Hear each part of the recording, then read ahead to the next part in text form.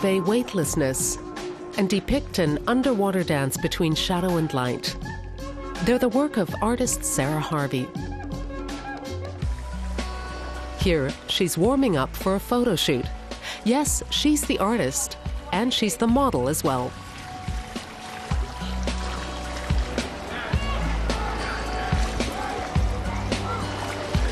The reason why I'm doing these is to create images which allow the figure to be broken up and create interesting abstract images for my paintings, which are also very figurative at the same time. Her friend Rachel Howarth helps prepare for the shoot here at an old swimming pool in North London. More often than not, Sarah Harvey is the star of her paintings.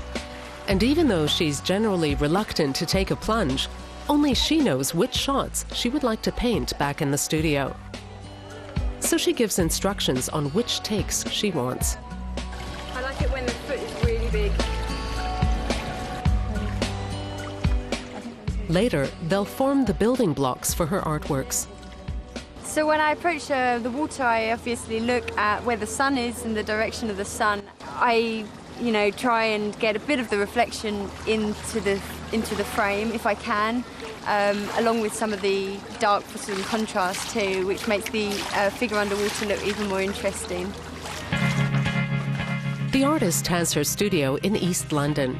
She starts by placing one photograph over another to create a kind of collage. She learned her trade at the renowned Chelsea School of Art and graduated with an art degree from Newcastle University in 2004.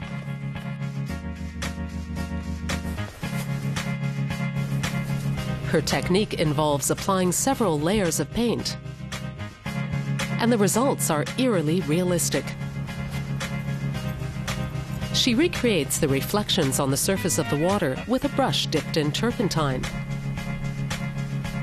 But she doesn't want to do a perfect copy of the photos. In each photograph, I'll find something that interests me, that automatically takes my eye to it.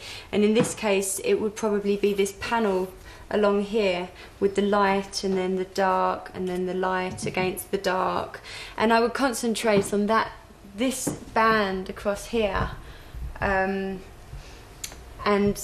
leave the rest of the painting very much more gestural. Even she has difficulty defining her style, but describes it as a mix between cubism and realism. She came up with the idea during a trip to Italy 8 years ago. Since then, Sarah Harvey's work has featured in exhibitions throughout the world. At an exhibition in Singapore, for example, her paintings sell for up to €14,000. The next painting that I'm starting actually is this one here. I've actually done a few sketches of it already, and as soon as I saw it I knew it was I just had to paint it. I mean, I take thousands and thousands of images, and sometimes you just know when you see a good image. When back home, she likes to walk her dog by the lake. But even these moments offer no escape from art. They're actually an important part of her work.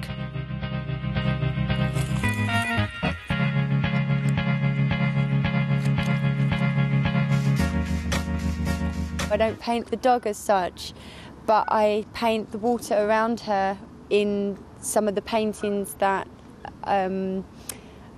where the water isn't quite right in the imagery that I already have. So if I need something specific, I'll try and capture that here and incorporate that within my paintings, yeah. Sarah Harvey follows her intuition. That's the key to her success and the key to the uncanny clarity of her paintings.